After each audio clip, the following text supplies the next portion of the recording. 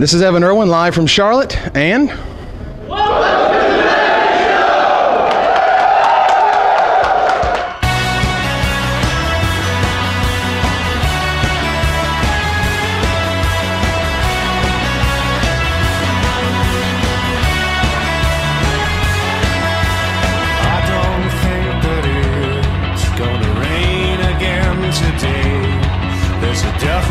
yeah, I won. I played versus Red Lark Blink.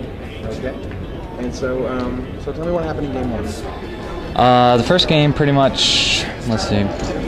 He opened up with turn two, suspend Cloudsgate. I into the north, and kind of built up the mana. And I played. My first play was turn 4 Siege Gang Commander, which he answered with turn 4 Wrath of God. So that answered the question of what type of Blink deck he was playing for the most part.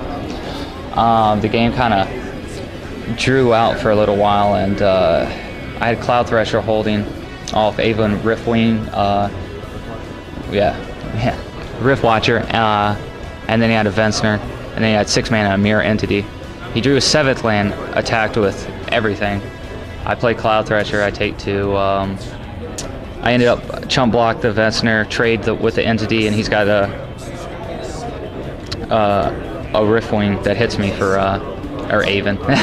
Man, these guys they're all the same cards. They're all 2 power flyer. 2 power flyer hit me for 7 off the Entity, and I ended up that was its last little turn, but he had to kill me in 2 turns. He was pretty much exhausted on cards and Siege Gang Commander. Yeah. Game 2, I was -1 Garrick, +1 Void, -4 Waller Roots, and a Molten Disaster, +3 Extirpate, +2 Retachroma. In the second game, I ramped mana out. He was doing the same. I played a Siege Gang. I have Extirpate a Chroma Siege Gang Commander, so I'm going to kill him with a Chroma. But I need to make sure it's 100% kill, so I waited and didn't do anything for a while. He wrath the Siege Gang away, and then I Extirpated the Wrath. He only had flyers at that point. But like once I killed the Wrath, like it let me just expand, and like so I didn't have to worry about Wrath of God because it's obviously really good. And this is yet another not super good matchup for me. I kind of came out on Retachroma just pretty much does that. So was there anything you did differently? I probably would have brought in my 3rd Void because he does have a lot of 5s, but I figured I wanted some smaller guys because he did end up boarding in Flash Freezes. But that game was played pretty well for the most part. Although I had a good game plan in game 2, but the first game was close and it was good. I don't think I would actually change anything. It was pretty solid, both players. I won that round. Went way more according to plan than the previous round. I won 2-0. They weren't relatively close. I was playing against blue-green fairies. I assume it was the Spectral Force Scrib Ranger combo. He didn't survive long enough to get a Spectral Force out though. So tell me what happened in game 1. Game 1, I suspended 2 Rift Bolts on the 3rd turn. Dealt him 6. Then Rite of Flame, which he had no response to. And then I had another Rite of Flame, Grape Shot for 5, Grape Shot for 6.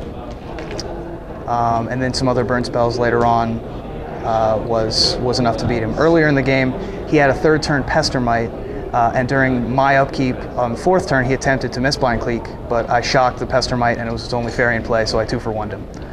Game 3, a similar thing happened. I had him down to 4 life, and he had 2 Spell Stutter sprites in play, and he attempted to Cleek on my upkeep, but I had a Sulfur Blast.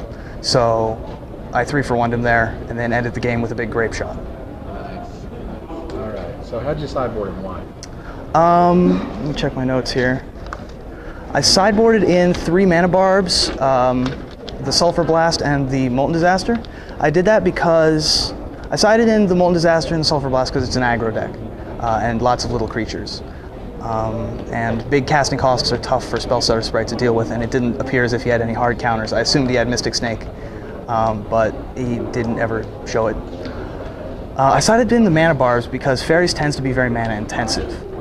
Tapping out for a Pestermite, tapping out for a Clique or a Spectral Force or whatever.